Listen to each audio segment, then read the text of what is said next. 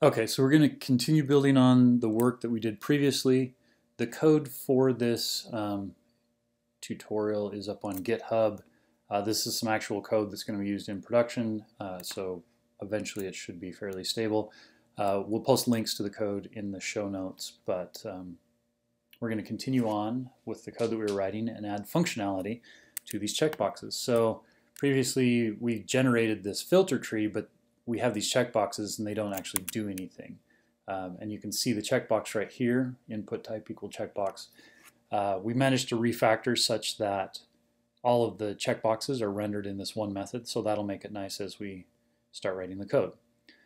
All right, for now we're going to store the bits and pieces of code in the local state. We have this state equals grade checked. I'm going to actually just change this to item checked just to make it a little bit more generic, because it's not necessarily a grade because each individual level in the tree can be a different thing. So we're just going to call them all items, and that way we can handle them in a generic way. Okay, so when this checkbox is clicked, we want to call a method and do some stuff. So we are going to say on change for the checkbox, and we're going to use an arrow function here. This helps us, one, to bind it, in an arrow function, the this inside of the arrow function is the context from which it's called, so it'll be the home class that you see up here, this class right here, rather than the calling context, and we want to preserve it so that we can use this. All right, so when I use the arrow function now, I can call this dot, and we'll say check item. All right, so that's the method that we're going to call whenever somebody clicks on one of these checkboxes. We're going to pass the child, which we can get from here. It's the value that's passed to us. And we're also going to pass this event object, and that will help us to know whether or not the object is checked. So now we have to go write the check item function. So we'll add it right here. So check item is going to receive a child and an event. And then it's going to need to set some state. Okay, so we're going to get some new state and set it. So we need to start with existing state. And we're going to have item checked equal this dot state dot item checked. Now we can do item checked.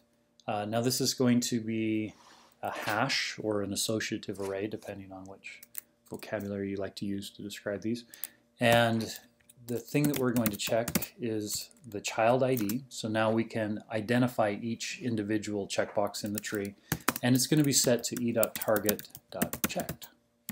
So that will tell us whether or not the object, the checkbox is checked in the tree. Now I can say set state to, let's see, set state item checked to item checked. And because we're using ES6 syntax and this gets transpiled, I can actually just say item checked like that. Okay, so let's go and see how we did. Here's our page. Go ahead and refresh that. Once again, sign in.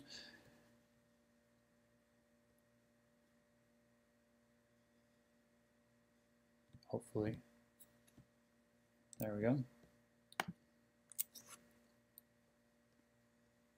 And now when I check these, you can see that nothing is happening. We actually have to go write the code to display whether or not they're visible.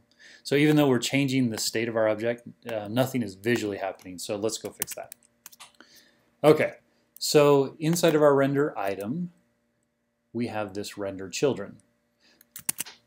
In our tree, we don't want to render the children unless the parent is checked. Otherwise, there's sort of this ridiculous experience happening right here. Okay, so let's fix that. We can say rendered children, and then if, remember we have this up here in the state, so I can check the state. So if this dot state dot item checked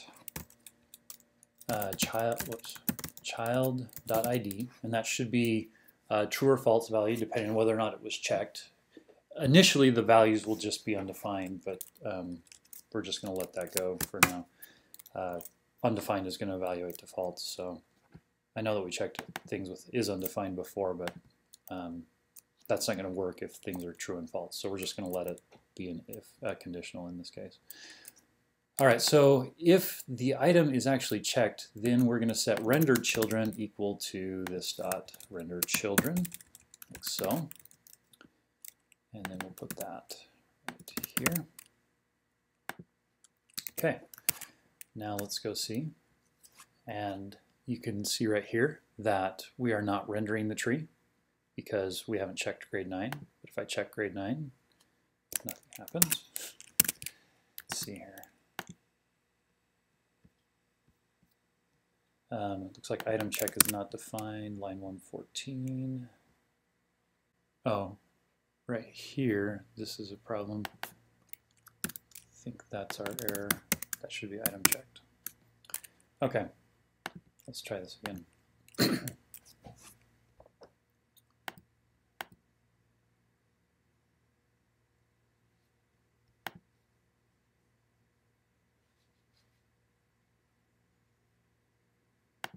All right, now when I check these, the children show up.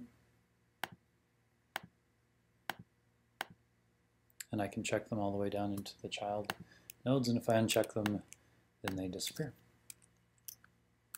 Okay, so we've managed to add the onChange method that helps us determine whether or not our checkboxes are checked or not, and then we render our children accordingly.